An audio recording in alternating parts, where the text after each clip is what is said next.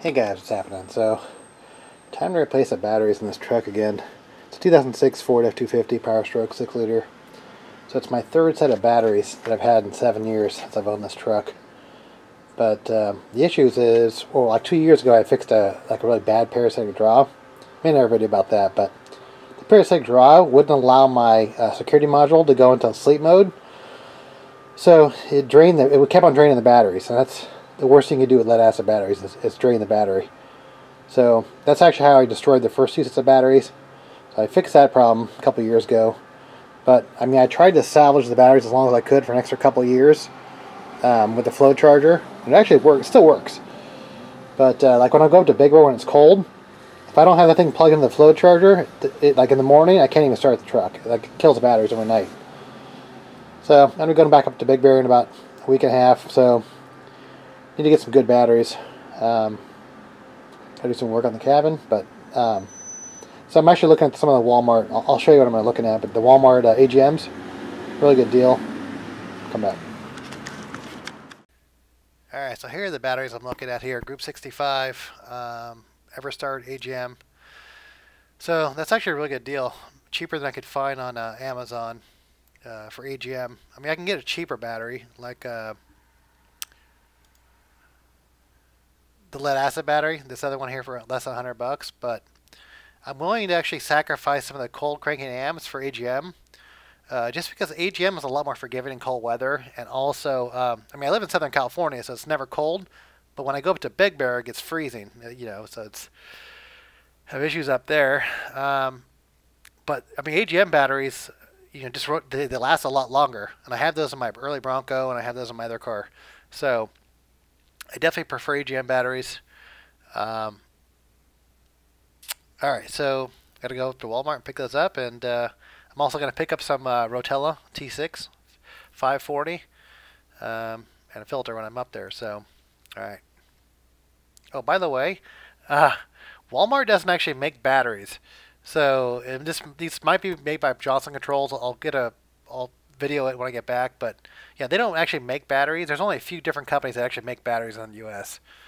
So regardless if it says Everstart or Die Hard or whatever, you know, there's only a few companies that actually make the batteries.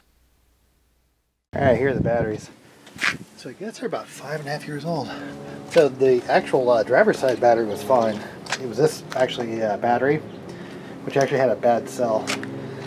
And yeah, so I was getting about a little, like, you know, I'm at 11.5 volts out of this one, but it was actually bringing down the other battery. So, yeah, like I said, I was able to get it going, keep it going with my float charger.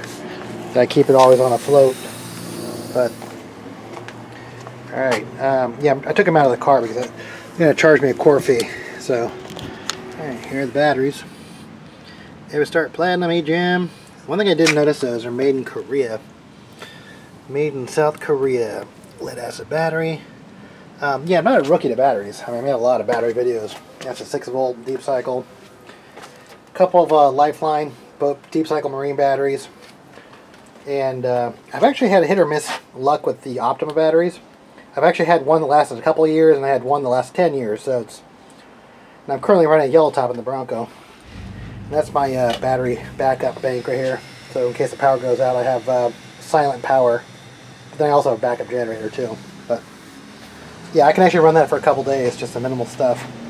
Actually, the battery that I'm missing right there is the one I had a failed. I lost a cell, that battery. But let me go back to the. So I gotta install this real fast and see if they work. So yeah, I'm gonna be losing, like I said, about 200, almost 200 cold cranking amps. You know, by having these. So, but hopefully they're gonna last a lot longer and they're less susceptible to drain or damage, you know, when you drain them. Right, so one of the things I'm going to do is I'm going to use this wire brush and just clean up every single connection while I have it off. Oh, let's put this on there. Anti-corrosion. Got the terminal on, got the batteries in. So I made another video about me. I added a whole bunch of extra grounds in my truck. Alright, so my volant thing kind of covers my battery. And we'll start it up. Alright guys, first fire up here. So Powerstroke diesels are really brutal on batteries. The main reason is that the glow plug igniter puts an extreme amount of strain on the engine. Plus, the alternator won't even start charging the battery. It won't even kick in until like about a minute or two after the engine started. So you need enough battery to run the engine, you know, for about a minute or two before the alternator kicks in. Alright, so my computer's going to reset, so I'm going to have to redo my drive cycle again, my smog. I'll reset my radio.